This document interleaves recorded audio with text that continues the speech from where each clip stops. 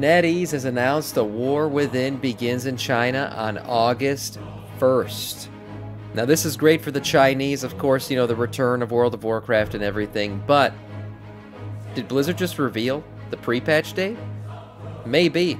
In a streamed press conference, NetEase announced that Retail WoW service in China will be restored on August 1st, starting with the War Within pre-patch. The hell?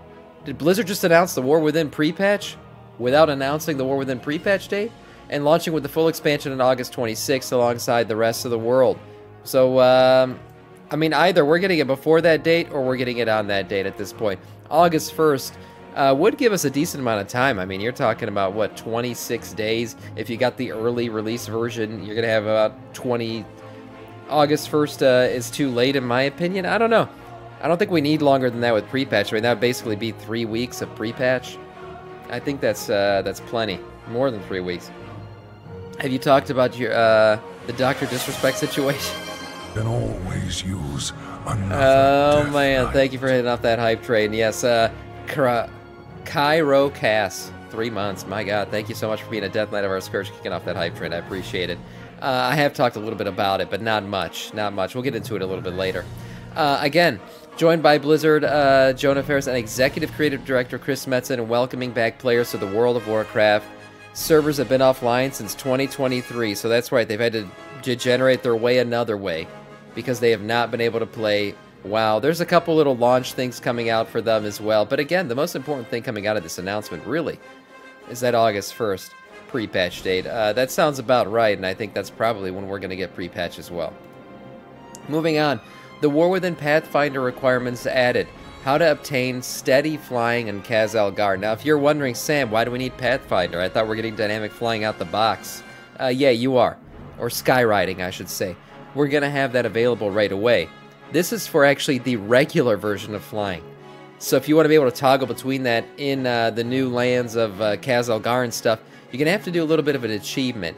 And the achievement is really little, in all honesty. Basically, all you have to do is complete the campaign in each of the zones and discover all the little nooks and crannies of those zones as well. So just revealing the map in the entirety of the zones and then playing through the entirety of the campaign in each of the zones will give you the ability to toggle between dragon riding flight / dynamic riding flight / what do they call sky riding flight. That's the the dynamic version and the regular version of flying. So that'll be able to be unlocked for you pretty quickly. Basically, everybody who plays through the campaign early on will unlock this Pathfinder requirement. Moving on to Transmog UI updates.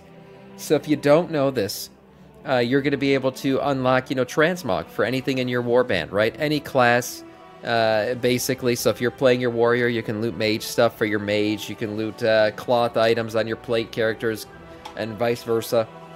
So Blizzard's actually adding a little filter for you. You'll be able to filter through your transmogs by class, which is a really nice addition considering that our transmog logs are going to fill up with a ton of stuff.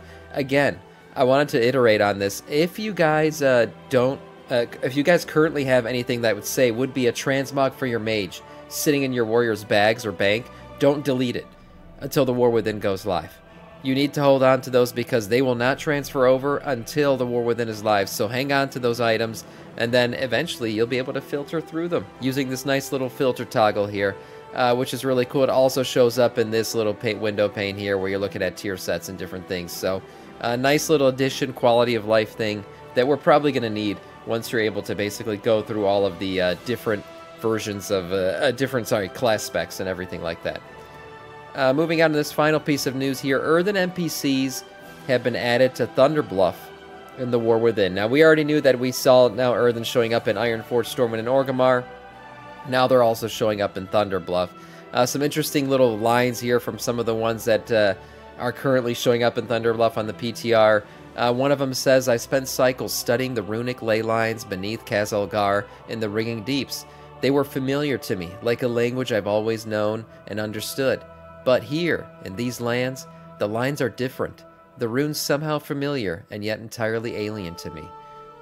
These rune masters speak of them as veins within the earth.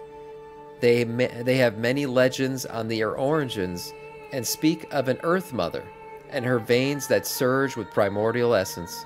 They even speak of nearby healing hot springs powered by these ley lines. How intriguing.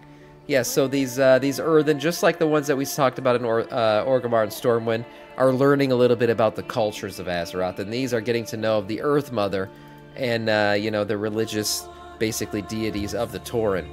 The other one that shows up, Hekara, actually says something more interesting. She talks about the origins of the dwarfs. So she says, I'm starting to understand why we were met with such distasteful gaze when we first arrived. The Tauren tell me of their history, of our fleshy descendants, and how they tore through their land in search of treasures and secrets pertaining to my kin, no less. Even the most ambitious of Stonebound knew that when the earth rumbled and quaked, its voice must be heard, and its might respected, lest we pay the price for angering it. There is a mighty reverence for the land here. Perhaps our Stonebound will visit it one day. Yeah, so interesting little, you know, tidbit there. The Earthen are in fact related to the dwarves. I think many of us already knew that. The Curse of Flesh is really what separates them. But some talk about how, you know, the dwarves haven't respected the land the way the Earthen do. And that's real separation between the two, is the fact that the Earthen really do respect Azeroth and everything, and its voice, while the dwarves, and maybe, a side note, our little Diamond Pawn buddy, what's his name, Bronzebeard, is you know, he's angry that he can't speak to Azeroth anymore, and we've talked a little bit about that, and how weird it is that, in fact, he cannot hear their voice, but now everybody else can. Origins coming all the way back from the Earthen. Very interesting stuff. I'm sure we'll continue to see more Earthen popping up in different capital cities around Azeroth.